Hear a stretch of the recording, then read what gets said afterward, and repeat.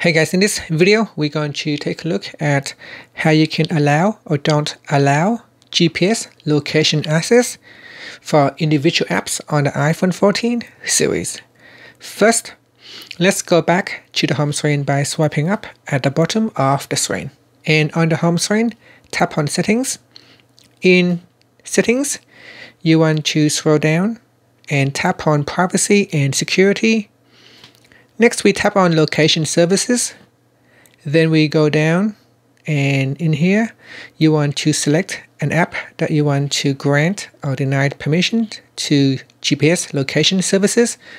So for example, if I choose Astronomy, I can choose never allow this app to access location, or you can choose ask next time or when I share or when using the app.